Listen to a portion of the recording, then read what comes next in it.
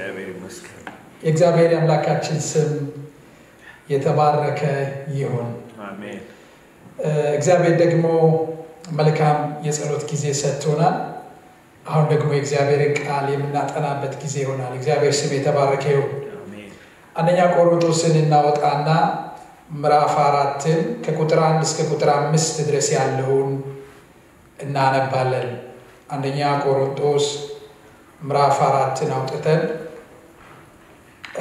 ከቁጥር 1 ጀምሮ እስከ ቁጥር 5 ድረስ ያለውን እናነባለን እግዚአብሔር የተባረከ ይሁን አንደኛ ቆሮንቶስ ምዕራፍ 4 ከቁጥር 1 ጀምሮ እስከ ቁጥር 5 ድረስ ያለውን እናነባለን እንደዚህ ይላል እንግዲህ ሰው ሁሉ እኛን እንደ ክርስቶስ አገልጋዮችና እንደ እግዚአብሔር ምስጢር ባላደራዎች ሊቆጥረን ይገባል ባላደራዎች ታማኝ ሆነው መገኘት አለባቸው እናንተም ሆነ በሰዎች ፍርድ ሸንጎ ቢፈረድብኝ እኔ በበኩሌ ግድ የለኝም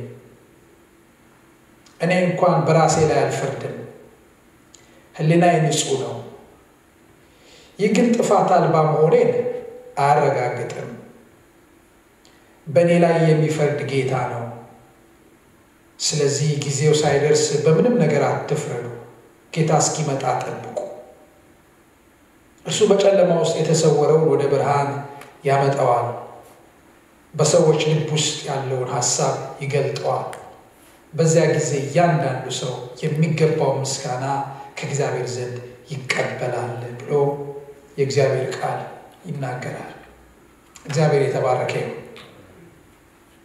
እንደምታስታውሱ እያጠናን ያለነው በቆሮንቶስ ቤተክርስቲያን ትልቁን ችግር ዋናውን ችግር እያጠናን ያለነውና ለዛ ዋና ትልቅ ችግር ሐዋርያው ጳውሎስ መፍትሄ እየሰጠ እንደሆነ በተከታታይ ለብዙ ሳምንታት እያጠናን ነው ይሄም ችግር ምንድነው በቤተክርስቲያኒቱ ውስጥ መከፋፈል ነበር ተባባልን እና ለዚህ መከፋፈል መፍትሄ እየሰጠ ነውና በዋነኝነት የዚህ መከፋፈል ዋና ነገር ሁለት ናቸው ተባብለን አንስተን ነበር አንዱ የቆሮንቶስ አማኞች የዳኑበትን ወንጌል መልእክት በሚገባ አልተረዱትም ተባባልን ያዳናቸው የመስቀሉ ቃል ነው ተባባልን ጌታ ኢየሱስ ክርስቶስ ሲሰበክ ዳኑ ተባባልን እሱ በደንብ አድርጎ እንዳስረዳቸው አጥንተን ነበር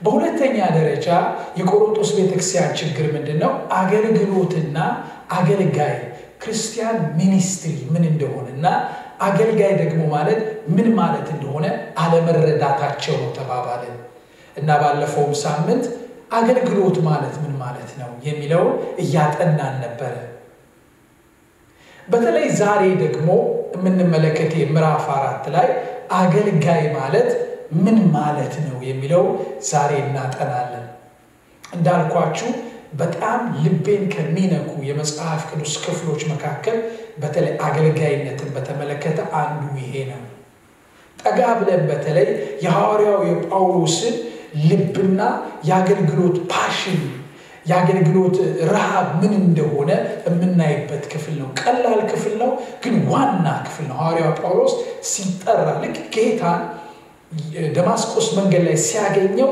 በህይወቱ ውስጥ የተቀመጠው ዋና ነገር ከዛ በኋላ በህይወቱ ዘመን ሁሉ በብዙ ነገር ውስጥ ሲያልፍ በከፍታ ቢሆን በዝቅታ በማግኘት ቢሆን በማጣት ውስጥ ሲያልፍ ወገኖቼ ጠንካራ ሆኖ ውጤታማ ሆኖ እንዲሄድ ያደረገው ዋናው ነገር የምናገኝበት ምዕራፍ ነው ምዕራፍ በተለይ አንድ የሙሉ ጊዜ አገልጋይ እነዚህ 5 ቁጥሮች በደንብ ማወቅ አለበት ውጤታማ ለመሆን እሺ እነዚህ አንደኛ ቆሮንቶስ ምዕራፍ 4 ከ1 እስከ 5 ያሉትን ክፍሎች በምን ርዕስ ነው የምናጠናው መሰላችሁ የትክክለኛ አገልጋይ መለያዎች ወይም ደግሞ ትክክለኛ አገልጋይን እንዴት እንለየዋለን እንዴት እናውቀዋለን ምን አይነት ዝንባሌ ያለው በምንድነው ትክክለኛ አገልጋዮችን የምናቀው የሚለውን የሚያስጠና ክፍል ነው ወገኖቼ ወይ ዛሬ በቤተክርስቲያን ውስጥ በተለይ አሜሪካን ሀገር አገልጋዮችን አገልጋዮችን የሚያወዳድር ተቋም አለ። አገልጋዮችን ቤተክርስቲያን ውስጥ እናወዳድራለን እና የምናወዳድረው በተለያየ ነገር ነው። ለምሳሌ ያህል ወገኖቼ ሆይ ይሄን ስላችሁ ማን ነው ጥሩ አገልጋይ ብለን የምናስበው? የተባረከ እድለኛ በጣም የተሳካለት አገልጋይ ብለን የምናስበው ማንን ነው? እግዚአብሔርስ የተሳካለት አገልጋይ የተባረከ ብፁዕ አገልጋይ ብሎ የሚያስበው ማንን ነው? የእግዚአብሔርስ ቃል የተሳካለት እድለኛ ብፁዕ አገልጋይ ብሎ የሚናገረው ማንን ነው? ይሄንን ነው የምንመለከተው። ግን የተለያዩ መስፈርቶች አሉ። ለምሳሌ ከመስፈርቶቻችን መካከል ብዙ ጊዜ የምናነሳው ወገኖቼ እዚህ ሀገር ስመጣ የቤተክርስቲያን አሜሪካን ሀገር የዛሬ 15 ዓመት ስመጣ የቤተክርስቲያንን አገልጋይ ቤተክርስቲያንን በተመለከተ መስፈርቴ በጣም ይገርማቸዋል ጽድት ያለ ነበር። እዚህ ሀገር ከመጣው በኋላ ግን ሳላስበው ራሴ መስፈርቶቼ ሁሉ ራሴ ውስጥ ያዩዋቸው መስፈርቶች ጥሩ አልሆኑም እና ራሴ ሁሉ ማስተካከል ጀመርኩ። ምንድናቸው መስፈርቶቻችን? ለምሳሌ መስፈርቶቻችን ላንሳላችሁ። ትልቅ ቤተክርስቲያን ያለው ነው አይደል የተሳካለት አገልጋይ በእኛ፣ ወይም ደግሞ ትንሽ ቤተክርስቲያን ያለው ሰው እሱ ምን አይነት ትንሽ ቤተክርስቲያን ውስጥ የሚያገለግል ሰው እሱ ምን አይነት ሰው ነው? ብዙ ያልተባረከ አይደል? ስለዚህ በትልቅ ቤተክርስቲያን ነው አገልጋዮችን የምንመዝነው። ወይም ደግሞ ቤተክርስቲያኒቷ ባላት የአገልግሎት ብዛት። እኔ አንድ ጊዜ የማገለግልበት ቤተክርስቲያን ወደ 19 የሙሉ ጊዜ አገልጋዮች ነበርን። ገብቷቸዋል? ብዙ ነው 19 የሙሉ ጊዜ አገልጋይ ኢትዮጵያ ያለው ማለት ነው። እና በአገልጋዮች ብዛት ነው የምንለካው አገልጋይ ቤተክርስቲያን።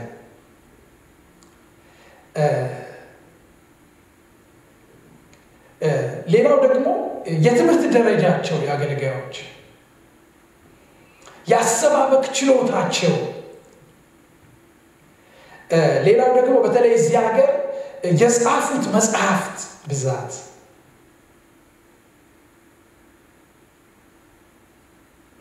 ሌላው የመጨረሻው ዝነኞች ናቸው ወይ? ከማህበረሰቡ ጋር ከማምኑ ማህበረሰብ ጋር ያላቸው ግንኙነት ጥሩ ነው ወይ? ጥሩ ኮሚኒኬተሮች ናቸው ወይ ብለን አይደለም የምንመዝነው። በእነዚህ ነው የምንመዝነው በአብዛኛው። እንደዚህ አይነት ሰዎች በተለይ ደግሞ በጣም ታዋቂ የሆኑት ሰዎች ትክክለኛ መመዘኛ አድርገን እናያቸዋለን። ልክ ነው። አንዳንድ አገልጋዮች ወደዚህ አይነት ደረጃ የመጡ በትክክለኛ በእግዚአብሔር እጅ እውነተኛ ስራ ሰርተው የመጡ አሉ። ግን ሪሊ የእግዚአብሔር ቃል ይሄ ነው ወይ መመዘኛው? አገልጋይ ወገኖቼ እነዚህ ሁሉ የሰው መስፈርቶች ናቸው፣ የስጋ ናቸው። እግዚአብሔር ይጸየፋቸዋል። አይገርማችሁ? እና ሳናስበው ብዙ ማህበረሰብ ብዙ ህዝብ የሚያስበው ሐሳብ የኛ ሆኖ እናገኘዋለን። ግን ይህ መጽሐፍ ቅዱሳዊ መመዘኛ አይደለም። ትክክለኛውን መመዘኛ ዛሬ ጠጋ ብለን በእነዚህ ቁጥሮች ውስጥ እናጠናለን። ለዚህ ነው ሐዋርያ የቆሮንቶስ ቤተክርስቲያን ታውቃላችሁ ዓለማዊ መመዘኛ ነበሯቸው። ከዚህ የተነሳ አገልጋዮቻቸው ላይ ምን አሉ አልኳችሁ? ተንጠለጠሉባቸው፣ ታቦት አሰሩባቸው ተባባልን አይደል? ስለዚህ በመሰረቱ መጽሐፍ ቅዱስ ላይ አገልጋዮችን ትክክለኛ እውነተኛ አገልጋዮችን አንድ አይነት የክርስቶስን ትምህርት የሚያገለግሉ አገልጋዮችን ልናበላልጣቸው አያስተምረንም። ልንፈርድ በመካከላቸው አያስተምረንም፣ አያበረታታንም። መጽሐፍ ቅዱስ አገልጋይን በተመለከተ የሚያበረታታ አንደኛ ሐሰተኛ አስተማሪ ሲሆን ነው። ሁለተኛ ሀቢቹዋል የሆነ ኃጢአት ውስጥ ሲገባ ነው። እነዚህ ላይ ትክክለኛ አቋም፣ ትክክለኛ ፍርድ፣ ትክክለኛ ንግግር ልናገር እንችላለን። ሐሰተኛ አስተማሪ ሲሆን ወገኖች ዝም ማለት የለባትም ቤተክርስቲያን። በአብዛኛው የሐዋርያቱ መልእክቶች በአብዛኛው የሐዋርያቱ አገልግሎት ምንድን ነው? አፖሎጄቲክ ናቸው። የክርስቶስን ትምህርት ሲደግፉ ተቃዋሚዎችን ሲጋደሉ ነው የምታዩቸው በአብዛኛው አይደል? ከዛ ውጭ ግንኙነቶቼ ነው ወንድሞቼ እውነተኛ በሆኑ አገልጋዮች መካከል እንድናወዳደር ፈጽሞ የእግዚአብሔር ቃል አይመክረንም። ስለዚህ ሐዋርያው ጳውሎስ ስለ አገልጋይ ምንነት የተናገረውን ክፍል አሁን ጠጋ ብለን እናጠና። ምን ይላቸዋል? አታወዳድሩን ብሎ እኛ እንዲህ እዩን ብሎ የሚናገረውን እናጠና። ምዕራፍ 4 ቁጥር 1 እውነተኛ አገልጋይ ምን ይመስላል? ምንድነው የእውነተኛ አገልጋይ መገለጫ? እንግዲህ ሰው ሁሉ ይላል አይደል? ምዕራፍ 4 ቁጥር 1 እንግዲህ ሰው ሁሉ ሲል ማንኛውም ሰው አማኝም ይሁን ማህበረሰብ፣ የአማኙ ማህበረሰብ ይሁን የክርስቶስ ማህበረሰብ ይሁን ከዛም ውጪ ይሁን ማንም ሰው ሁሉ ይላል። እኛ የብዙ ቁጥር ነው፣ አገልጋዮችን በሙሉ ነው፣ ሐዋርያቱን በሙሉ ነው። እኛ እንደ ክርስቶስ አገልጋዮችና እንደ እግዚአብሔር ምስጢር ባላደራዎች ሊቆጠረን ይገባል። እንዲህ ቁጠሩን ይላል። እንዴት ቁጠሩ? እኛ አንደኛ እንደ ክርስቶስ አገልጋዮችና አይደል? የመጀመሪያው የክርስቶስ አገልጋዮች ናቸው። አገልጋዮች ምን ማለት ነው? ይሄን ቃል መተርጎም አለብን።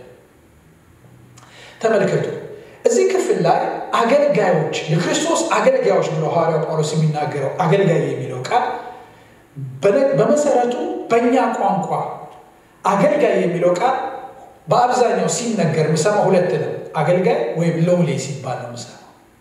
ከዛ ውጭ ብዙ ቃል የለንም። እዚህ ቦታ ላይ የክርስቶስ አገልጋይ የሚለው ቃል የተጠቀሰው ወገኖቼ ሆይ በግሪኩ ብዙ አገልጋይ የተጠቀሰባቸው ቃላቶች አሉ። ለምሳሌ አንደኛ ይሄን ማነሳላችሁ ቃሉን በትክክል ስንተረጉመው ሐዋርያው ጳውሎስ ምን ሊል እንደፈለገ ስለሚገባ ነው እና አገልጋይ እንዴት ማየት እንዳለብን አይናችን ስለሚከፈት ነው። ቢብሊካል ወርልድ ቪው ይኖረናል። ቢብሊካል እይታ ይኖረናል። ከፍታችኋል? እግዚአብሔር እይታችንን ይቀይራል። እግዚአብሔር ይመስገን። ስለዚህ መጽሐፍ ቅዱስ ውስጥ አገልጋይ የተጠቀሰባቸው በግሪኩ የተለያዩ ቃላቶች አሉ። አንዱን ላንሳላችሁ። ኦኪቴስ የሚባል አገልጋይ ተብሎ የተተረጎመ በአማርኛ መጽሐፍ ቅዱስ ውስጥ አለ። ምን ማለት ነው? የቤት ሰራተኛ ማለት ነው። ቤት ውስጥ የሚያገለግል ሰራተኛ ማለት ነው። አንደኛው። ሁለተኛው ዱሎስ የሚባል አለ። ይሄ ደግሞ የታሰረ ባሪያ ማለት ነው። መጽሐፍ ቅዱስ ዱሎስ ብሎ የተጠቀሰ ባሪያ አለ። አገልጋይ ዱሎስ ተብሎ ተጠቅሷል። ሶስተኛ ዲያኮኖስ ባለፈው ያነሳን እኛ ምዕራፍ 3 ላይ ትዝ ይላችኋል። ቁጥር 5 ላይ አንድ ጊዜ እንሂድ። ምዕራፍ 3 ቁጥር 5 ላይ ለመሆኑ አጵሎስ ምንድን ነው? ጳውሎስስ ምንድን ነው? ምዕራፍ 3 ቁጥር 5 ላይ ጌታ ለእያንዳንዳቸው በሰጣቸው መጠን የሚሰሩ አገልጋዮች ናቸው ይላል አይደል? ይሄ አገልጋዮች ናቸው የሚለው ቃል ምን መሰላችሁ? ዲያኮኖሶች ናቸው ነው የሚለው እዚህ ጋር። ባለፈው ስንተረጎም ዌይትረስ እቤት ውስጥ የሚሰሩ አስተናጋጅ የቤት ሰራተኞች የሚያመለክት ቃል ነው አላልኳችሁ? እዚህ ምዕራፍ ላይ ይሄንን ተጠቅመዋል ሐዋርያው ጳውሎስ ምዕራፍ 3 ላይ። ምዕራፍ 4 ላይ ቁጥር 1 ላይ እንደ ክርስቶስ አገልጋዮች የሚለው ሁለቱንም አገልጋዮች ብሎ ነው የኛ መጽሐፍ አማርኛ የተረጎመላል።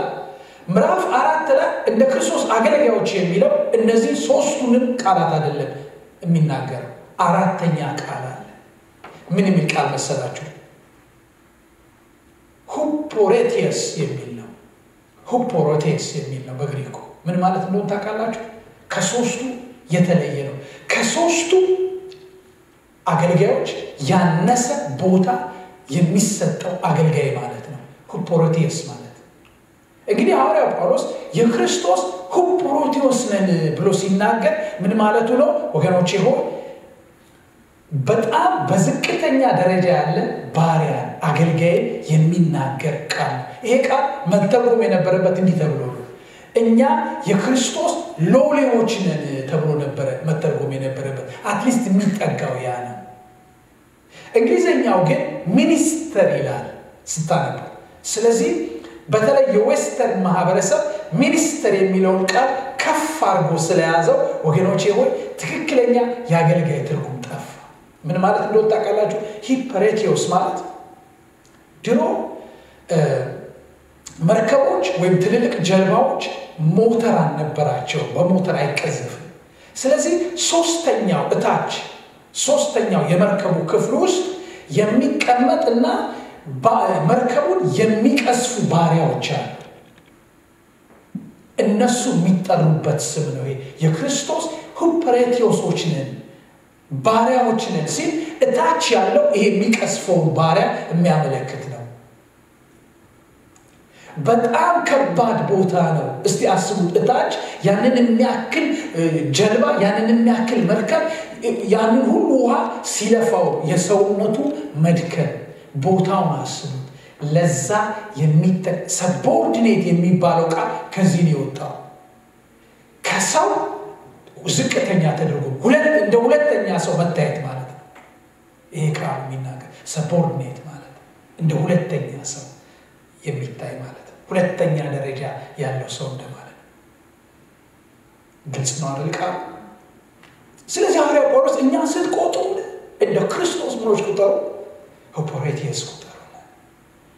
ይሄ ጋሊ ሰርቫንት ይሉታል። ይሄ እታች መርከብ ውስጥ እንትን እንደሚያደርገው እንደሚቀስፈው ምን በሉ ቁጠሩን ብሎ ይናገር።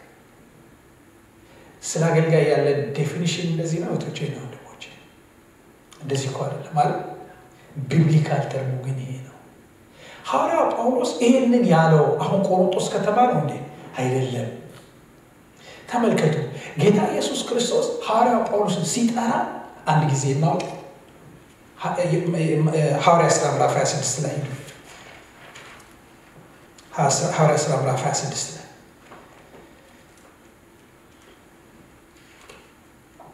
ለአግሪጳ ሲነግረው አግሪጳ ፊት ቀርቦ ክርክር ላይ የደህንነቱን የአገልግሎቱን ኤክስፒሪየንስ እየነገረው ነበር ለአግሪጳ ፍርድ ቤት ውስጥ። ምዕራፍ 27 ያንን የሚናገረው ታስታውሱ እንደሆነ ምን ይለዋል? ተመልከቱ፣ እንዲህ ይለዋል። ምዕራፍ 26 ቁጥር 16 ላይ እንደዚህ ይለዋል ለአግሪጳ ከ15 እኔ ጌታ ሆይ አንተ ማነህ አልኩ። ያንን ኤክስፒሪየንስ የደማስቆስ ኤክስፒሪየንስን የሚነግረው ማነህ አልኩት። ጌታም እንዲህ አለኝ፣ እኔ አንተ የምታሳደድ ኢየሱስ ነኝ። ቁጥር 16 ላይ አሁንም ተነሳና በእግሩ ቁም፣ ስለ እኔ ስላየሁና ወደፊትም ስለማሳይህ ነገር አገልጋይና ምስክር እንድትሆነኝ ልሾም ተገልጬ። አገልጋይ የሚለው ሁፐሬቲየስ እንድትሆነኝ ምስክር እንድትሆነኝ ተገልጬ እልሃለሁ። ምን ልልህ? ልሾም ኃይል አገልጋይ ምስክር እንድትሆን ልሾም ተገልጬ። አያችሁ፣ ይህንን የሚነግረው ለአግሪጳ ነው ሐዋርያው ጳውሎስ። ሐዋርያው ጳውሎስ ይህንን ድምፅ የሰማው ልክ የዳነ ቀን ነው። የዳነ ቀን ጌታ ምን አለው? ለእኔ ሎሌ ነህ አለው፣ የእኔ ባሪያ ነህ አለው። ከዛ ጊዜ ጀምሮ ትዝ ይላቸዋል። ምን አደርግ ዘንድ ትወዳለህ ብሎ አይደለም የጠየቀው ሐዋርያት ሥራ ምዕራፍ 9 ላይ ጌታ ኢየሱስ ክርስቶስ አንተ የምታሳደኝ እኔ ኢየሱስ ነኝ ብሎ ሲለው ምን አደርግ ዘንድ ትወዳለህ አለው። ምንድነው ዲዛይርህ? ምንድነው ናፍቆትህ? ምንድነው ፈቃድህ? ምንድነው መሻትህ አለው አይደል ኢየሱስ ክርስቶስ። ኢየሱስ ምን አለው? አንተ የኔ ሎሌ ነህ አለው። ከዛ ጊዜ ጀምሮ ሐዋርያው ጳውሎስ ወገኖቼ ፈቃድ የሌለው ጆሮውን የተበሳ መብት የሌለው የሱ ውሽ ዝና ክብር የማይፈልግ ሎሌ እንደሆነ ገባው። የሰክሰሱ ውጤት ይሄ ነው ሐዋርያው ጳውሎስ። እግዚአብሔር የተባረከ ይሁን። አገርማችሁ ሉቃስ 1 ላይ አንድ ጊዜ ሉቃስ 1 ላይ ይሄ ቃል እዛ ተጠቅሷል። ሉቃስ 1 ላይ ይሄው ሂፖሮቴስ የሚለው ቃል ተመልከቱ። ሉቃስ 1 ላይ እንደዚህ ይላል።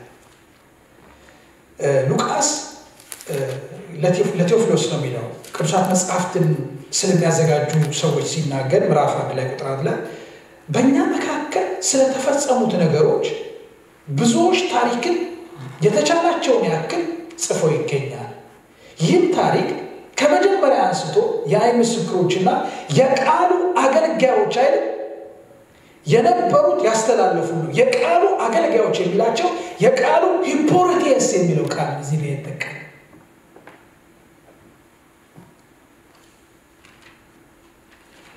እግዚአብሔር የተባረከ ይሁን።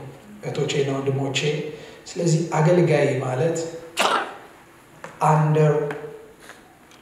አንደር ሰፖርዲኔት ሮል የራሱን ፈቃድ ፍላጎት የሌለው የጌታን ፈቃድ ብቻ የሚያስቀድም ሎሌ ማለት ነው። እኛን ስትቆጥሩን አለ ሐዋርያው ጳውሎስ እኛ ኢየሱስ ስለጠራን ነው እንጂ የከበርን የሆነው ተራ ሰዎች ነን ማለት ነው። ሁለተኛ ማየት ያለብን እዚህ ጋር የተያያዘ ቃል አለ። አንደኛ ቆሮንቶስ ምዕራፍ 4 ላይ ነው። ስለዚህ ወገኖቼ አሁን ትክክለኛ ስለ አገልግሎት ፒክቸር ሊኖረን ይገባል። ስለ አገልጋይ እግዚአብሔር አገልጋይ የሚለው እንዲህ አይነት መንፈስ ያለውን ሰው ነው። አንደኛ ቆሮንቶስ ምዕራፍ 4 ላይ እንምጣ። እዛው ቅድም የጀመርነው ክፍል ላይ እንምጣ። ተመልከቱ። ሐዋርያው ጳውሎስ ስትቆጥሩን እኛን አታወዳድሩን ነው። ገብታችሁ እኛ ስትቆጥሩ ሰው ሁሉ እኛ እንደ ክርስቶስ አገልጋዮችና ይላል። አሁን ማንሳት ያለብን ሌላ እንደማ አገልጋዮች ነው የሚለው እንደ ክርስቶስ። ማንን ነው የምናገለግለው ይላል? ክርስቶስን። እስቲ በሉልኝ ክርስቶስ ምን ማለት ነው ወገኖቼ? አንድ አገልጋይ ክርስቶስን ሲያገለግል ነው ህዝቡን በደንብ የሚያገለግለው። የክርስቶስ ሎሌ ሲሆን ነው ህዝቡን በደንብ የሚያገለግለው። ካለበለዛ ፈተና ይመጣና ክብር ይመጣና ምን ይሆናል መሰላችሁ? የህዝብ አገልጋይ ይሆናል፣ የኮሚኒቲ አገልጋይ ይሆናል። እግዚአብሔርን ሳያገለግል ወገኖቼ ዘመኑ ያልፋል። የክርስቶስ አገልጋይ ነው የሚለው እዚህ ጋር ሐዋርያው ጳውሎስ ጌታን ስናገለግለው ከልብ ለህዝቡ ምንጠቅም እንሆናለን። ግን ህዝብ ስናገለግል በጣም ህዝብ ምንጎዳ እንሆናለን። ማንን ታሪክ ላንሳላችሁ መሰላችሁ? አሮን አታስታውሱት? አንድ ጊዜ ሁላችንም ዘጸአት ምዕራፍ 32 ላይ እንሂድ። ዘጸአት ምዕራፍ 32 ላይ አውጡ። ሙሴ እግዚአብሔር ፊት ሄደ ለ40 ቀንና ለ40 ሌሊት ታስታውሳላችሁ አይደል? ዘጸአት ምዕራፍ 32 ላይ ከዛ በኋላ ቢጠብቁ አይመጣ 40 ቀን እኮ ብዙ እኮ አይደለም። በጣም እኮ ሙሴ ሊረሳ የማይችል ሰው እኮ ሊዘነጋ የማይችል በቶሎ ሰው እኮ ዘነጉት። እዩ ምዕራፍ 1 ላይ ህዝቡ ሙሴ ከተራራ ላይ ሳይወርድ ብዙ እንደቆየ ባየ ጊዜ ወደ አሮን ተሰበሰቡ ህዝቡ ምን አለ? ናና በፊታችን የሚሄድ አማልክት ስራልን፣ ያ ከግብፅ ያወጣን ሙሴ ምን እንዳገኘው አናውቅም አሉት። አይገርም? ወዲያው እኮ በስብሰባ ላይ መጡ። ቁጥር 2 አሮንም የሚስቶቻችሁና የወንዶች የሴቶች ልጆቻችሁን የጆሮ ወርቅ አውልቃችሁ ወደ እኔ አምጡ ብሎ መለሰላቸው። ህዝቡ ሁሉ የጆሮ ወርቃቸውን አውልቀው ወደ አሮን አመጡ። እርሱ የሰጡትን ወስዶ በመሳሪያ በመቅረጽ በጥጃ ምስል ጣዖት አድርጎ ሰራው። ከዚያም እነርሱ እስራኤል ሆይ ከግብፅ ያወጣ አማልክት እነዚህ ናቸው አሉ ይላል። ምን ሰራላቸው? ጣዖት ሰራላቸው። ለምንድን ነው ይህንን ያደረገው? አሮን የማገልጋይ መሆኑን ዘነጋ። የእግዚአብሔር አያችሁ፣ ፈተናውን አያችሁት? የክርስቶስ አገልጋይ ነን ሲል ሐዋርያው ጳውሎስ ከልቡ ነው ያለው። አንድ አገልጋይ ውጤታማ የሚሆነው ኢፌክቲቭ የሚሆነው ጌታን ሲያገለግል ነው። ለህዝብ በረከት ይሆናል። ካለበለዛ ለህዝብ መርገም ነው የሚሆነው። በዚህ ምክንያት ነው። አይገርማችሁ? ከዛ ምን ሆነ? አሮን የህዝቡን አቴንሽን ፈለገ። ከእግዚአብሔር ይልቅ እግዚአብሔርን ሴንተር አላደረገም። እግዚአብሔርን አልቀደሰም። ከዛ ህዝቡ ሊበላም ሊጠጣም ሊጨፍርም በጣም የሚደንቃችሁ ነገር እግዚአብሔር እኮ ውስጥ አልወጣም አለ እኮ። ከግብፅ ምድር ያወጣ አይደል የሚሉት? የተቀላቀለ ነው። እንዲህ አይነት አምልኮ እግዚአብሔር አይቀበልም። የእግዚአብሔር ስም እኮ ይጠራል። በነገራችን ላይ አክዓብም በዓልን እያመለከ በዓልን እኮ ነው በብሔራዊ ደረጃ ልጆቹ ምን ስም ሲያወጣላቸው እግዚአብሔር ደጋፊ ነው ምናምን እያለ ያወጣ። በጣም አደገኛም እንደሆነ ታውቃላችሁ። የተቀላቀለ እምነት፣ የተቀላቀለ የተደባለቀ ነገር ነው። በጣም አደገኛ ነገር። እዩ ቁጥር 9 እና 11 ላይ እግዚአብሔር ሙሴን እንዲህ አለው፣ ይህንን ህዝብ አይቼዋለሁ፣ አንገተ ደንደና ናቸው። አሁን በእነርሱ ላይ ቁጣዬ እንዲነድና እንዳጠፋቸው ተወኝ፣ ከዚያም አንተ ለታላቅ ህዝብ አደርግሃለሁ አለው። አይገርም? በቃ ሌላ ህዝብ ሊያዘጋጅ ነበር እግዚአብሔር። ለእግዚአብሔር ቀላል ስለሆነ እግዚአብሔርን ነው አገልጋይ ማገልገል ያለበት። የእግዚአብሔርን ቃል ነው ማገልገል ያለበት። የእግዚአብሔርን ልብ ነው ማገልገል ያለበት። እውነት አይደል? 25 እና 26 እስከ 11 ላንብቡ። ነገር ግን ሙሴ አምላኩን እግዚአብሔርን ቸርነት ፈለገ፣ እንዲህም አለ፣ እግዚአብሔር ሆይ በታላቅ ስልጣን በኃይል ክንድ በኃያል ክንድ ከግብፅ ባወጣው ሕዝብ ላይ ቁጣ ለምን ይነዳል? ግብፃ በተራራ ሊገላቸው ከገጸ ምድር ሊያጠፋቸው ስለፈለገ ነው ያወጣቸው። ለምን ይበሉ? አልቻለም። ለምን ይበሉ? ሙሴ እንደገና ማለት አይገርም? ታውቃላችሁ፣ የእግዚአብሔርን ሕዝብ የምትወዱት እግዚአብሔርን ስትነግሩት ነው። እግዚአብሔርን ስትቀድሱት ነው። ጌታ በጣም የሚደንቃችሁ ብዙ ሕዝብ ወደሱ ሲመጣ አይቶ በጣም ኮምፓሽኔት ስለሆነ ጌታ አዘነላቸው ይላል። ከዛ ምን አደረጋቸው ይላል? አስተማራቸው አይደል? ፈወሳቸው አይደል? ትልቁ የእግዚአብሔር ስጦታ ወገኖች ራሱን አምላክ አድርጎ መስጠት ነው ለሕዝቡ። ትልቅ በረከት። ስለዚህ አገልጋይ እግዚአብሔርን መቀደስ አለበት። እግዚአብሔርን ማገልገል፣ ክራይስትን ማገልገል አለበት። አንድ አገልጋይ ከ25 እስከ 26 ያለውን ላንብብላችሁ። ሕዝቡ ከቁጥጥር ውጭ እንደሆኑ አሮን መረን እንደለቀቃቸውና በጠላቶቻቸው ዘንድ መሳለቂያ እንደሆኑ ሙሴ አስተዋለ ይላል። ስለዚህ በሰፈሩ መግቢያ ላይ ቆመ። እግዚአብሔር የሆነ ሁሉ ወደ እኔ ይምጣ፣ ሌዋውያን ከእርሱ ጋር ምን አሉ ሆኑ ይላል። አያቸው አሮን ሰው ነው የሚያገለግለው። የሰው ስሜት ነው የሚያገለግለው። ሰው ተኮር ነው፣ እግዚአብሔር ተኮር አይደለም። እና ሙሴ በደንብ አስተዋል። አሮን ነው መረን ይለቀቃል። ምን ፈልገው ነው? ስም፣ ክብር፣ አቴንሽን ፈልገው ነው።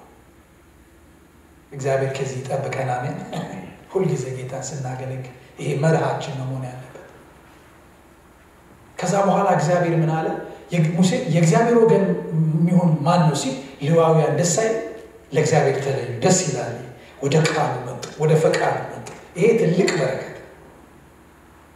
ስለዚህ ሙሴ እግዚአብሔርን ያገለገለ ሰው ነው። አሮን ግን ወገኖቼ ሆይ ሰው ያገለገለ ሰው ነው። አሁን አንደኛ ቆሮንቶስ ምዕራፍ 4 ላይ እንምጣ።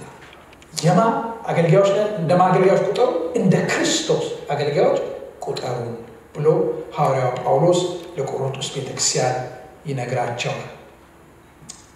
አንደኛ ሉቃስ 1 ላይ ያነሳና ያለና ሉቃስ 1 ላይ ያነሳ ሉቃስ 1 ላይ የቃሉ አገልጋዮች የቃሉ ፖሮቲየስ ነን ልንል ይገባል አይደለም ይላል። ስለዚህ አንድ አገልጋይ ምን ማድረግ አለበት መሰላችሁ?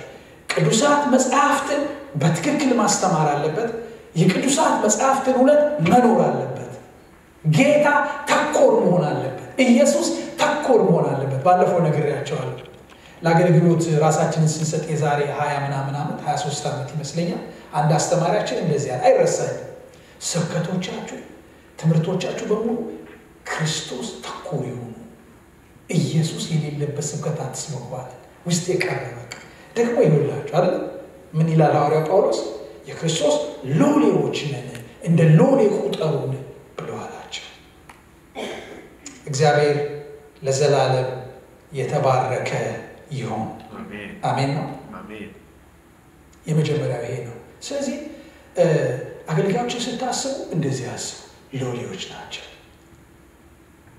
የመጨረሻው ቦታ ያዙ፣ የክርስቶስ አገልጋዮች። የአገልጋይነት መንፈስ ይሄ ነው። ሁለተኛ እዚህ ቦታ ላይ ሐዋርያው ጳውሎስ የሚናገር ማንሳት ያለብን ነጥብ አለ። ሁለተኛ ምዕራፍ 4 አንደኛ ቆሮንቶስ ምዕራፍ 4 ቁጥር 1 ላይ ሰው ሁሉ እኛ እንደ ክርስቶስ አገልጋዮችና እንደ እግዚአብሔር ምስጢር ባላደራ ሊቆጥረን ይገባል ይላል። ባላደራ አይደል? ሁለተኛ ባላደራ ነው አገልጋይ። ባላደራዎች ነን። ምን ማለት ነው ባላደራ? እሱ መተርጎም አለበት። አሁን የቃላት ጨዋታ ነው እየተጫወትን ያለ። ምክንያቱም አማርኛችን ጥልቅ አይደለም እነዚህን ሀሳቦች ለማንሳት። ምን ማለት ነው ባላደራ? በነገራችን ላይ አንደኛ ቆሮንቶስ ምዕራፍ 4 ከቁጥር 10 ጀምሮ ሁላችንም የእግዚአብሔር የጸጋ ስጦታዎች ደጋግ መጋቢዎች እንደሆነ ይናገራል። ባላደራ ማለት ነው ሁላችንም ነን። በነገራችን እንዴ ሳሚ ዛሬ የምታስተምረው ስለ ፓስተሮች፣ ስለ አስተማሪያን ነው የምታስተምረው፣ ስለ ነቢያት ነው የምታስተምረው። እኛን ዳይሬክትሊ እኮ እኛን አይመለከትም ልትሉ ይችላላችሁ።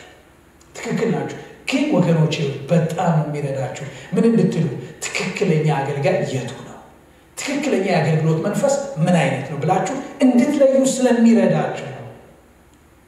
ግልጽ ነው አይደል? ስለዚህ ምን ይላል ሐዋርያ ጳውሎስ በሁለተኛ ደረጃ እንደዚህ ይላል፣ እንደ እግዚአብሔር ምስጢር ባላደራ ሊቆጥረን ይገባል አይደል? ባላደራ ማለት ነው ከሁለት ቃላቶች የተሰራ ቃል ነው። ባላደራ የሚለው በግሪኩ ኦኪዮስ ከሚለው ቤት ማለት ነው ኦኪዮስ፣ እና ኑሞስ ከሚል ሁለት ቃል የተሰራ ነው። እሱ ደግሞ ኑሞስ ደግሞ ማለት ማስተዳደር ማለት ነው። ቤትን ማስተዳደር ማለት ነው ባላደራ ማለት ነው። የቤት አስተዳዳሪ ማኔጀር ማለት ነው። ማኔጀር ኦነር ነው እንዴ?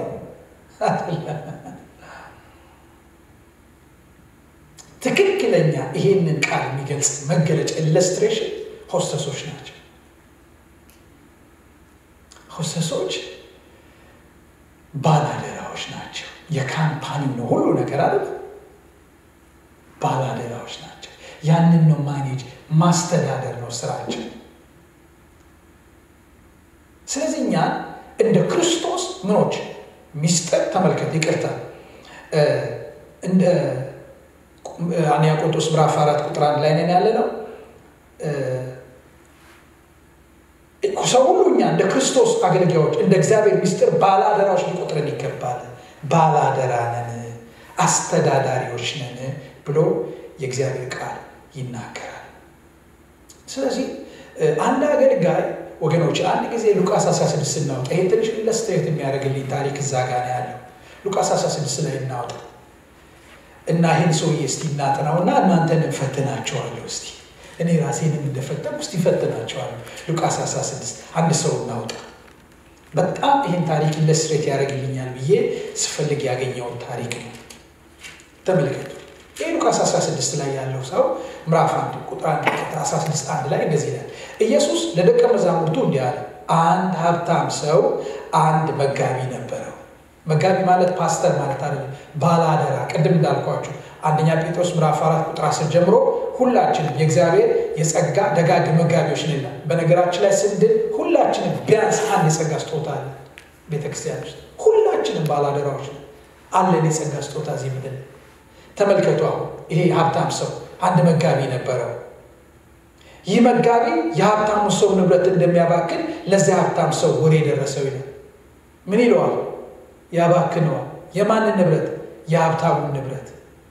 ከዛው ሀብታሙ ወሬ ደረሰው። ምክንያቱም ንብረቱ ዝም ብሎ ሲባክን ጸጥ ይላል እንዴ? ሰው ምንም ሀብታም ቢሆን በፍጹም ደክሞ ለፍቶ ነው ያገኘው ሀብት ቢኖረው አይደል? ከዛ በኋላ ደረሰው። ስለዚህ አስጠራውና ይህ የምሰባብ ምንድን ነው? እንግዲህ አንተ መጋቢ ልትሆን ስለማትችል የምታስተዳድረው ንብረቴን መቆጣጠሪያ ሳይሆን አስረክበኝ ይላል አለው። የአካውንቲንግ ቃል በላስረክበው ከዚህ በኋላ መጋቢ አትሆንም አለው አይደል? ከዛ በኋላ ደነገጠ ይህ ሰውዬ። ተመልከቱ። መጋቢው በልቡ እንዲህ አለ፣ ጌታዬ ከመጋቢነቴ ሊሽረኝ ነው፣ ለማረስ ጉልበት የለኝም። ትልቅ ሰው ዌል ኤክስፒሪየንስ ነው፣ ብዙ የሰራ ሰው፣ ጉልበት የለውም፣ አርጅቷል። መለመን አፍራለሁ። የተከበረ ሰው ነው፣ መጋቢ ሆኖ ሲያገለግል የነበረ ሰው አፍራለሁ ለመለመን። ስለዚህ ምን ላድርጋለሁ? ከመጋቢነቴ የተሻልኩ እንደሆነ ሰዎች በቤታቸው እንዲቀበሉ የማድርገውን አውቃለዋል። እና ይህንን እድል ተጠቅሞ የሰራው ስራ ምን አይነት አመፅ እንደሰራ ልነግራቸው አልችልም። ተመልከቱ ምን እንዳደረገ። ስለዚህ ጌታ ዕዳ ያለባቸውን ሰዎች አንደኛ ጠራና የመጀመሪያውን ሰው የጌታ ዕዳ ምን ያህል አለብህ አለው። እርሱ 100 ማድጋ ዘይት አለብኝ። አቤት 100 ማድጋ ዘይት አበድሮታል ለዚህ። ከዛ ደግሞ መልስ ብሎት እኮ አላያቅ ይችላል። ከዛ ምን እንዳለው ተመልከቱ። እሱ 100 ማድጋ መጋቢው የውሌን ወረቀት እንካ ቶሎ ተቀምጠ 50 ማድጋ ብለህ ጻፍ አለው። ጊዜ ስለሌለኝ ከዚህ በኋላ ያደረጋቸውን አልደጋግማቸው። ከዛ ጌታ ምን አለው? ቁጥር 8 ላይ ጌታ አጭበርባሪው መጋቢ በብልሃቱ አደነቀው። አመፅ ስለሰራ ነው እንዲያደነቀው አይደለም። ምን ስላለ? ኦፖርቹኒስቲክ ነው። በጣም ነው በቃ የሚጠቀም ያገኛትን ቀዳዳ ለራሱ ሲጠቀም ልነግራችሁ አልችልም። አደገኛ ሰው በዛ ነው ያደነቀው። ከዛስ በኋላ የዚህ ዓለም ልጆች ከመሰሎቹ ጋር በሚኖራቸው ግንኙነት ከብርሃን ልጆች ይልቅ ብልሆች ናቸው ብሎ ጌታ አስተማከኛ። እኛ ግን አንጠቀምም እድል። ከዛ በኋላ ምን አለ ጌታ? ስለዚህ እላችኋለሁ የዚህ ዓለም ገንዘብ ባለቀ ጊዜ በዘላለም ቤት ተቀባይነት እንዲኖራችሁ በዚያ ገንዘብ ወዳጆች ለራሳችሁ አቅርቡ። ምን በሉበት ይላል? አፍሩበት። ይቅርታ ምን ማለቱ ነው ጌታ? አሁን ባላችሁ ሪሶርስ፣ አሁን ባላችሁ ንብረት፣ አሁን ባላችሁ ታለንት ለሚመጣው ዓለም ወዳጅ አፍሩ፣ ወዳጅ ለወንጌል ስጡ፣ ለወንጌል ስሩ፣ በታለንታችሁ ነግዱ፣ ኦፖርቹኒቲን ተጠቀሙ ነው ትምህርቱ በዋነኝነት። እሺ ለምንድን ነው ይሄን ያነሳው? ይሄንን መጋቢ ትንሽ ኮነን ነው አይደል? ለምንድን ነው ያባከነው ይሄ መጋቢ? ይሄን ሁሉ ንብረት ምን ሆኖ ነው ያባከነው? አያችሁ፣ መንገድ ላይ ሲሄድ ሲኖር የራሱ መሰለው የራሱ መሰለው። በቃ ለካሱ ማኔጀር ነው፣ አስተዳዳሪ ነው፣ የሰው ቤት ላይ ነው ለካ ያለው፣ ግን የሱ መሰለው። አንዳንዴ ጌታ ይሄን ሰው ይፈርዳለን እንጂ እኛም ላይ እንደዚህ ነው። አንዳንዴ ልጆቻችን የኛ ይመስሉናል። ገብቷችኋል? የማን ነው ግን? የጌታ ናቸው። ጸጋችን የኛ ይመስለናል፣ ሪሶርሳችን የኛ ይመስለናል፣ ጤንነታችን የኛ ይመስለናል። እናባክነዋለን፣ በቃ እንደ ልብ እናባክነዋለን። እውነት አለ።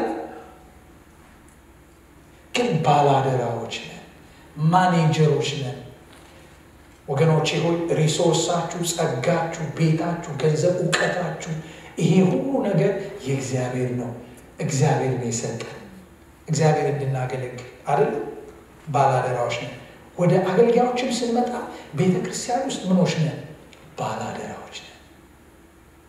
የእግዚአብሔርን ሕዝብ ምን ማለት የመመገብ፣ በልታ ጠጥታ። ከዛ ምን ይላል? በጣም ደስ የሚለው ቃል የእግዚአብሔር ሚስጥር ባላደራዎች አይደል ይላል። አንደኛ ቆሮንቶስ ምዕራፍ 4 ላይ እንምጣ። ይሄ ሚስጥር ምንድን ነው? የእግዚአብሔር ሚስጥር ባላደራዎች ማለት። ስለዚህ ማኔጀሮች ነን እንጂ ባለቤት አይደለንም እያልኳችሁ ነው አይደል? አንደኛ ቆሮንቶስ ምዕራፍ 4 እና አንዳንድ ጊዜ ቤተክርስቲያን ውስጥ ብዙ ስናገለግል በተለይ እንዳገልጋይ የራሳችን ይመስለናል። የራሳችን እግዚአብሔር ከእንዲህ አይነት አደገኛ ችግር ይጠብቀናል። ይጠብቅ። ዛሬ ወገኖቼ ሆይ ብዙ አገልጋዮች ቤተክርስቲያንን እንደ ክርስቶስ አካል፣ እንደ ክርስቶስ፣ እንደ እግዚአብሔር ቤት አድርገው ማየት አቅም አጥተዋል።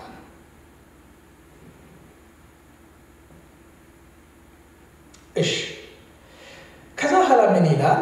የእግዚአብሔር ሚስጥር መጋቢዎች አለ። ምንድን ነው ይሄ ሚስጥር? ምንድን ነው ይሄ ሚስጥር? ወገኖቼ ይሄ ሚስጥር ሰዎች በጌታ በኢየሱስ ክርስቶስ በኩል እግዚአብሔር ሊያድናቸው ከዘላለም ዘመናት በፊት ማሰቡ ማለት ሚስጥር ነበረ።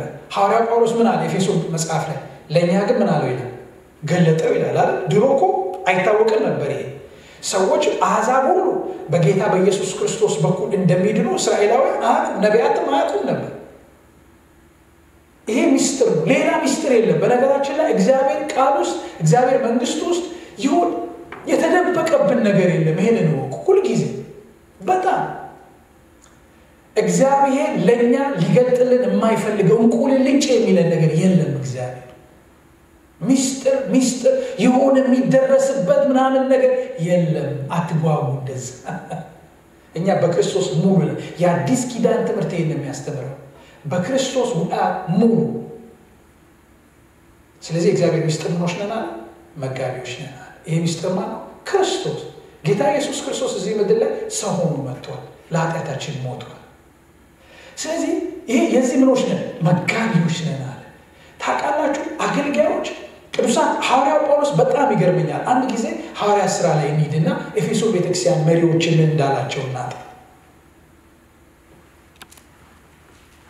ሐዋርያ ሥራ ምዕራፍ 20 ላይ እንሂድና ሐዋርያ በጣም ይገርመኛል። ይሄ ሚስጥር መጋቢነቱ 20 ላይ እንሂዳለን። ሐዋርያ ሥራ ምዕራፍ 20 ቁጥር 20 ላይ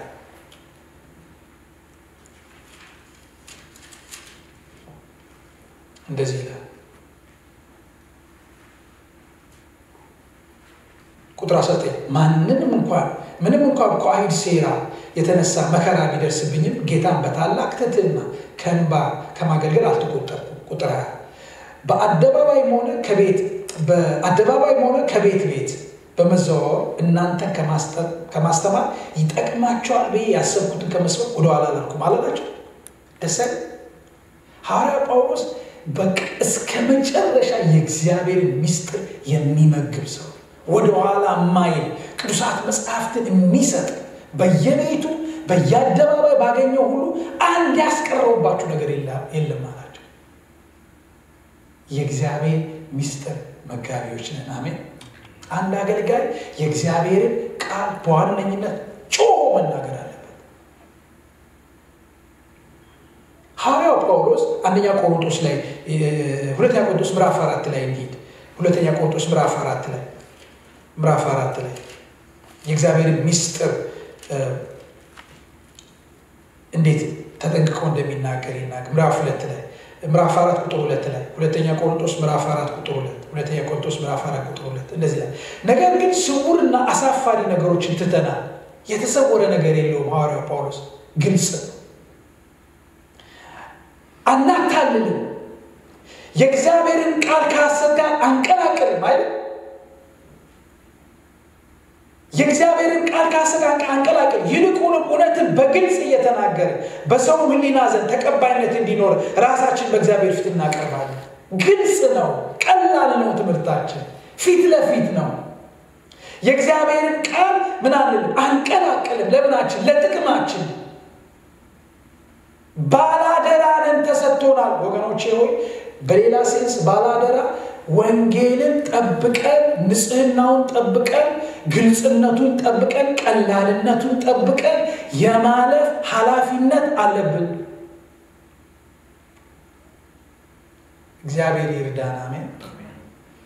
የወንጌልን ንጽህና ጠብቆ ሳንቀላቅል ለጥቅማችን ንጽህናውን ጠብቆ አውዱን ጠብቆ መልእክቱን ጠብቆ ማለፍ የአንድ አገልጋይ ኃላፊነት ነው።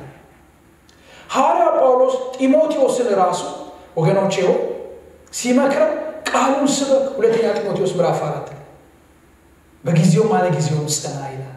ባላደራ ነን። የተሰጠን እውነት ሳይበረዝ ሳይከለስ ውሃ ሳይል እውነቱን እንደጠበቀ ለማሳለፍ የተመረጥን። እግዚአብሔር ይመስገን። አገልጋይ ወገኖቼ ሆይ ይሄ ነው የእግዚአብሔር ቃል። የእኛን መረዳት ማረጋገጫ አይደለም። ባይብል ስተዲ እንኳን ስናጠና እኛ የምንረዳው እንዲያረጋግጥልን አይደለም የምናጠናው ባይብል። የእግዚአብሔር ቃል ባለስልጣን፣ እግዚአብሔር ይመስገን። ከሱ ነው የምንማረው፣ ከሱ ነው የምንቀዳው።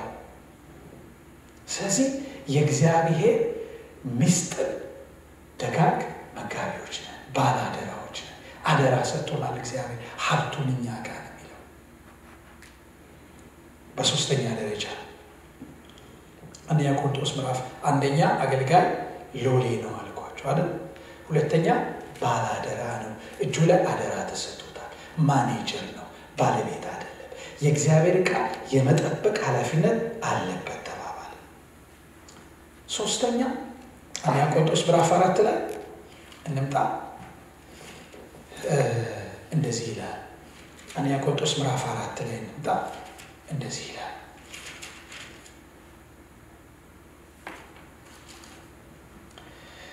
እንግዲህ ሰው ሁሉ እኛ እንደ ክርስቶስ አገልጋዮችና እንደ እግዚአብሔር ምስጢር ባላደራዎች ሊቆጥረን ይገባል። ባላደራዎች ታማኝ ሆኖ መገኘት አለባቸው አይደል? ሶስተኛ ታማኝ። አያችሁ፣ ታማኝ መሆን አለበት አገልጋይ። እግዚአብሔር በታማኝነት የተሞላን ሰው ነው የሚያከብረው። ታማኝነት በጣም ወሳኝ ነገር ነው። የሚታመን ሰው መሆን አለበት። ለማን ነው ታማኝነታችን? ለጥሪያችን። አንድ አገልጋይ ለጥሪው ታማኝ መሆን አለበት። ሁለተኛስ አሁን እንዳልኳችሁ አጠቃላይ the whole counsel of God ለማስተማር ታማኝ መሆን አለበት። ማቴዎስ 20 ቁጥር 27 አንዴና ብሎ 27 ሐዋርያ ሥራ 27 ሐዋርያ ሥራ 27 20 ሐዋርያ ሥራ 20:27 እናንብበው። ለጥሪው ታማኝ መሆን አለበት። እንደገና ደግሞ ለእግዚአብሔር ቃል ለሆል ካውንስል ኦፍ ጋድ ታማኝ መሆን አለበት። እዩ ምን እንደሚል 27 የእግዚአብሔርን ፈቃድ ሁሉ ለእናንተ ከመግለጽ የተቆጠቁበት ጊዜ የለምና። የማንን ፈቃድ ሁሉ ይላል?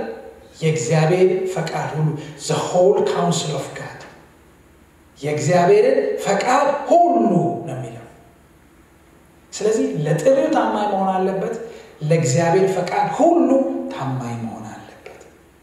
ትዝ ይላችኋል አንጢጳስን ጌታ ምን እንዳለ? እስከ ሞት ድረስ ምን ሆነ አለ? ራእይ ምዕራፍ 2 ቁጥር 10 የታመንክ ሁን አለ። እስከ ሞት ድረስ ለትሩዝ ታማኝ መሆን አለበት አንድ አገልጋይ። ትረስት ወርዚ ማለት የምታምኑት ነው ወይ? ሳሙና መሆን የለበትም። ግልጽ ነው። ታማኝ መሆን አለበት። ሶሊድ መሆን አለበት። እግዚአብሔር የተባረከ ነው። አንደኛ ቆሮንቶስ ምዕራፍ 4 ላይ እንምጣ። ከዛ ምን ይላል? እዩ ተመልከቱ። ከዛ ምን ይላቸዋል? ታማኝ ባላደራዎች ታማኝ ሆነው መገኘት አለባቸው። ቁጥር 3 በእናንተም ሆነ በሰዎች ፍርድ ሸንጎ ቢፈረድብኝ እኔ በበኩሌ ግድ የለኝም፣ እኔ እንኳን በራሴ ላይ አልፈርድም ይላቸው። ምን ማለቱ ነው ሐዋርያው ጳውሎስ? አሁን ትዝ ይላቸዋል የቆሮንቶስ ቤተክርስቲያን እየፈረዱ ነው አይደል? እኔ አጵሎስ ነኝ፣ እኔ የጳውሎስ ነኝ፣ እኔ የኬፋ ነኝ፣ እኔ የኢየሱስ ነኝ እያሉ ነው አይደል? ሐዋርያው ጳውሎስ ምን ይላቸዋል? ተመልከቱ ይላቸዋል። እናንተ እንደ ቤተ ክርስቲያን ይሄ መፍረድ የሚለው ቃል ልተረጉመው ሞከርኩ። ምን ማለት እንደሆነ ታውቃላችሁ? የፍርድ ቤት ቃል ነው። አንድን ሰው መርምሮ አንድን ሰው ኢንቨስቲጌት አድርጎ ጠይቆ መረጃ ይዞ ያንን ሰው በዛ መንገድ መፍረድ፣ በዛ መንገድ አቋም መውሰድ ማለት ነው። እና ሐዋርያው ጳውሎስ በእናንተ ሐዋርያው ጳውሎስ በነገራችን ላይ ቆሮንቶስ ቤተክርስቲያን ውስጥ ታውቃላችሁ፣ የቆሮንቶስ ቤተክርስቲያን በአብዛኛው ወደ ጌታ የመጡት በሱ ነው። መልካም የሚያገልግሎት ዘመን አሳልፏል ከነሱ ጋር። እናንተ እኔን ስትመለከቱ መልካም ጎን አላቸው፣ ይወዱታል፣ የማይወዱትም ሊኖሩ ይችላሉ። ግን በአብዛኛው መልካም ጎን አላቸው ለሱ አይደለም። አንደኛ ላይወዱትም ይችላል። በእናንተ እንደገና በዓለም ፍርድ ቤት አይደለም፣ በእናንተ ሆኖ በሰዎች የፍርድ ሸንጎ ይቅርታ፣ በሰዎች የፍርድ ሸንጎ ብቀር እኔ በበኩሌ ግድ የለኝም ይላቸዋል። ምን ማለት ነው? ለእኔ ቫልዩ የለው። ወገኖቼ ሆይ አንድ ቤተክርስቲያን ውስጥ ብዙ ዓመት ማገልገል በጣም ብዙ በረከት አለው። የምታገለግሉት ማህበር ምን ይላችኋል? ይወዳችኋል። ፍቅርን ትጠግባላችሁ፣ መልካም ነገር ትጠግባላችሁ። ይሄ መልካም ማለት ወገኖቼ ሆይ በተቃራኒው ተቃውሞ ሊገጥማችሁ ይችላል። ግን ታውቃላችሁ ምንም ይሁን ሰዎች ቤተክርስቲያን ውስጥ ያላቸው አቋም ያላቸው ፍርድ የመጨረሻ ፍርድ አይደለም። ሐዋርያ ጳውሎስ እንደው ለኔ ትንሽ ነገር ነው ይላቸዋል። በጣም ትንሽ ነገር ነው ለኔ ይላቸዋል። ወርዝለስ ነው ይላቸዋል። ለምን ሰው አይደለም የሚፈርደው፣ ትክክለኛው ፍርድ ግልጽ ነው አይደል? በውጭም ያሉ ሰዎች ስለ አገልጋይ የሚናገሩት ማተር አያረግም ነው የሚላቸው ሐዋርያ ጳውሎስ። ይሁን እንመልከተው፣ እንቀጥል። ከዛ በሶስተኛ እኔ በራሴ እንኳን አልፈርድም አይደል?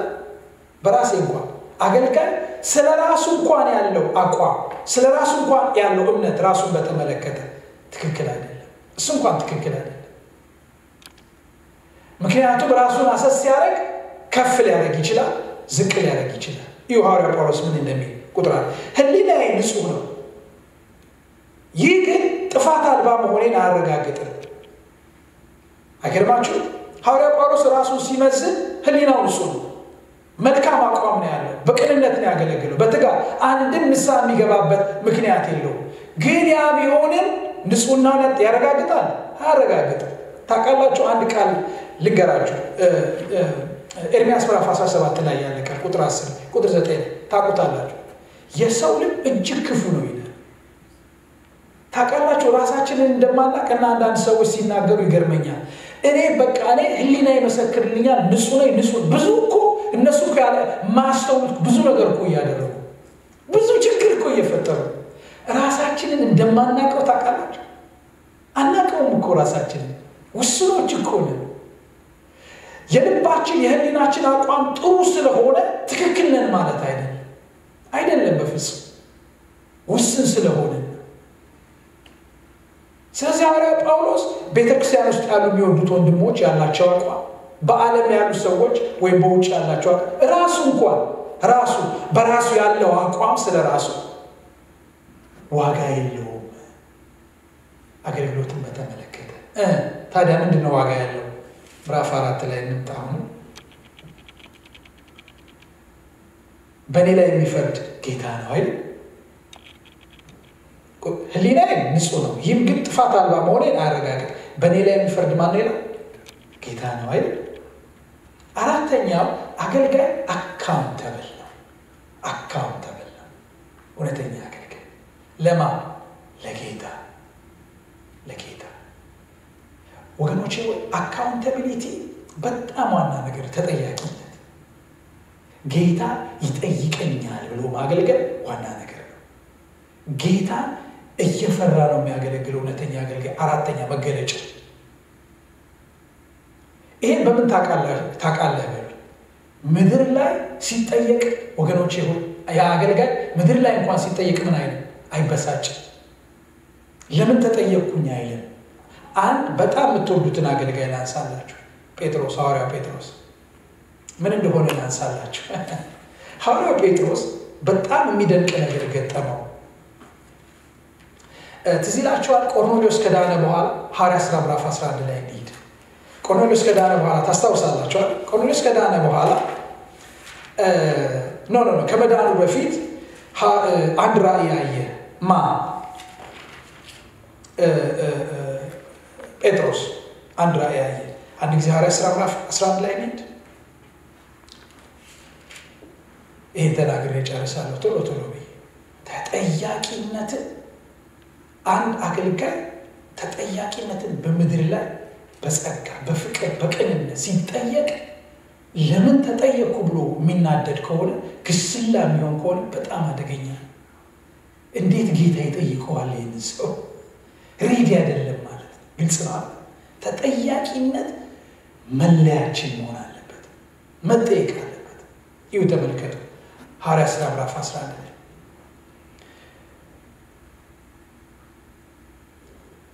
ጴጥሮስ ሆዬ ከቆርኔሌዎስ ጋር ቆይቶ በቃ ሲጸልይ ከርሞ ሞቅ አድርጎ እየጸለየ አጥምቆት መንፈስ ቅዱስ ወርዶባቸው ሊነግራቸው አልችልም። ግሎ ነው የመጣው። ግሎ ሲመጣ ሐዋርያት ሥራ ምዕራፍ 11 ለምን እንደጠበቀው ተመልከቱ። ሐዋርያት ሥራ ምዕራፍ ሐዋርያት እና በይሁዳ የነበሩት ወገኖች ሐዋርያትን ምዕራፍ 11 ሐዋርያትን አስቡ። በይሁዳ የነበሩ ወገኖች አሕዛብ ደግሞ የእግዚአብሔር ቃል እንደተቀበሉ ሰሙ። ቁጥር 2 ስለዚህ ጴጥሮስ ወደ ኢየሩሳሌም በመጣ ጊዜ ከተገረዙት ወገን የነበሩ አማኞች ነቀፉት። ኧረ ጉድ! አያችሁ ጴጥሮስ አበዛው። ገብቷችኋል? ነቀፉት። አበዛ አላበዛውም እንዴ? ደግሞ ሐዋርያ ነኝ ይላል እኮ። የእሱ ሐዋርያነት ታዲያ ጌታ ቢሰጠው እኛስ እንዴ ምናምን ነው። ገብቷችኋል? ነቀፉት ይላል። ከዛ ምን አሉት? ቁጥር 3 እንዲህ አሉት፣ ወደ አልተገረዙ ሰዎች ገብተህ ከነርሱ ጋር በላህ አሉት። ከወንጌል ፍጹም ተቃራኒ ነው አይደለም? ነው። እንዴት አይበላ? በደንብ ነው ጌታ ተናግሮት ነው። ከዛ በፊት ነው ብላ ብሎ ትዝ ይላችኋል። ትክክል ናቸው አይደሉም? በፍጹም ግራውንድ አላቸው የላቸው እና ነቀፉት። እንዴት ትበላለህ ከነሱ ጋር ብሎ። ሐዋርያ ጴጥሮስ በጣም አስደነቀኝ ትህትና። ይሁ ምን እንዳላቸው እናንተ እነማን ናችሁ ምናምን ብሏቸው፣ በፍጹም ትክክል እኮ አይደለም። ይሁት ምን እንዳላቸው። ጴጥሮስ ግን እንዲህ ሲል ነገሩ በቅደም ተከተል ማስረዳት ጀመረ።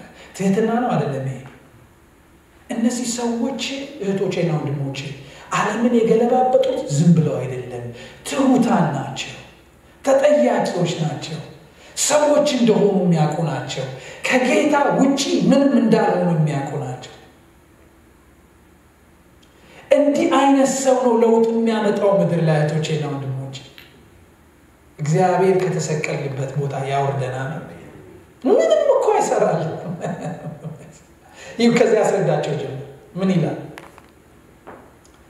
በኢዮጴ ከተማ ጸልይ በተመስጦ ውስጥ ያለው ራእይ ያየው። ከዛ በኋላ ስለ ራእዩ ይናገራል። አልናገረውም ጊዜ ስለሌለ እናንተ ቁጥር 18 አካባቢ ላንሳ። ይህን በሰሙ ጊዜ በቃ ኤክስፒሪየንሱን ነገራቸው። ከዛ ዳኑ። ልክ ሲሰብክ መንፈስ ቅዱስ በእኛ ወረደባቸው። ታዲያ እንደዚህ ከሆኑ ማላጠምቃቸው ለምንድን ነው ብዬ አጠመቅኳቸው ብሎ መሰከረላቸው። ቁጥር 18 ላይ ይህን በሰሙ ጊዜ የሚሉትን አጥተው እንግዲህ እያሉ እግዚአብሔርን አመሰገኑ። ይህማ ከሆነ አሕዛብ ወደ ሕይወት ይመጡ ዘንድ እግዚአብሔር ልሳን ሰጥቷቸዋል ማለት ነው አሉ ይላል። ደስ ተጠያቂነትን አይፈራም ነበር ጴጥሮስ። ሀምብል ነበር።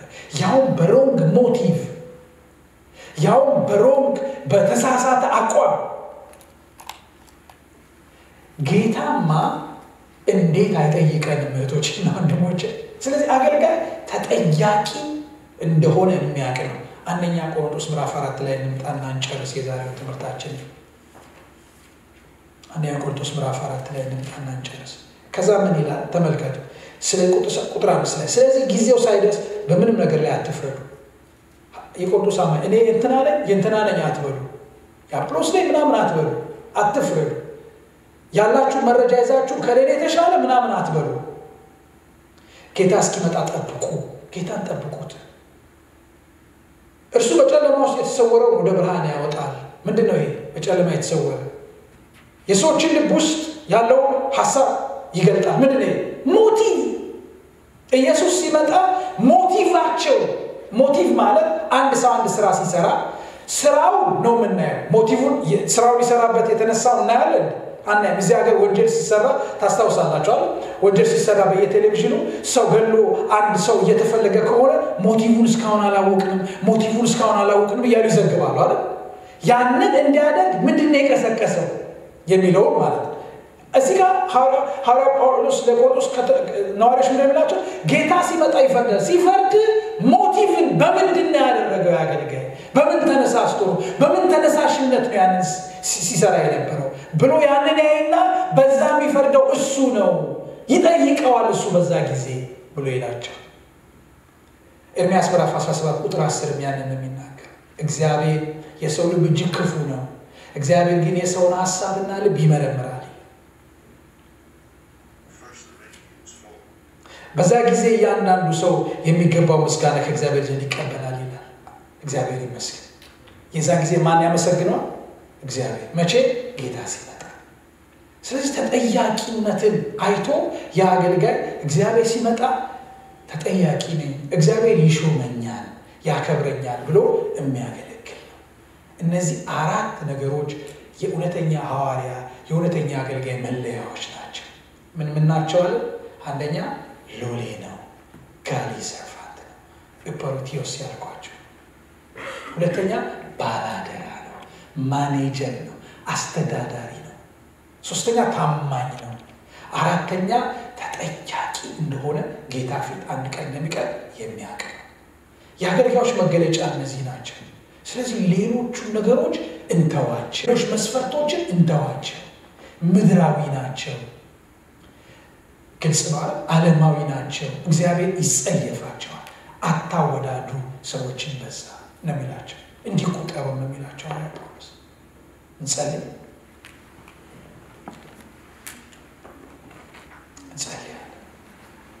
እህቶቼና ወንድሞቼ ዛሬ በጣም ብዙ ውድድር ያለበት ዘመን ነው። በጣም እግዚአብሔር ግን የአገልጋይነት መንፈስ በአጠቃላይ የትህትና መንፈስ ነው የሚለው። ጌታ ሆይ ስለነበረን ጊዜ ታላቁ ስም የተባረከ ይሁን። ራሳችንን ለዚህ ለሰማነው የጸጋ ቃልና ለመንፈስ አደራ ሰጠን። አባት ሆይ እባክህ ጌታ ሆይ ሎሌዎች እንደሆነን ስም እንደሌለን ከእኛ መካከል አንዳች ለራሱ የሚኖር የለም አሉ ሐዋርያቱ። ለራሳችን እንዳንኖር በሕይወታችን ዘመን ጠብቀን፣ ለወንጌል ኖረን ለስም ኖረን እንድናልፍ ጸልያለሁ። ያኔ ካከበርከን እሱ ይሻላል፣ ያኔ ከፍ ካረከን እሱ ይሻላል። ጌታ ሆይ እባክህ ሁል ጊዜ ማስተዋል ስጠን። በጌታችን በኢየሱስ ክርስቶስ ስም ጸልይ። አሜን። እግዚአብሔር ይባርካችሁ። ጨርሰናል። ቀጥሎ ሳምንት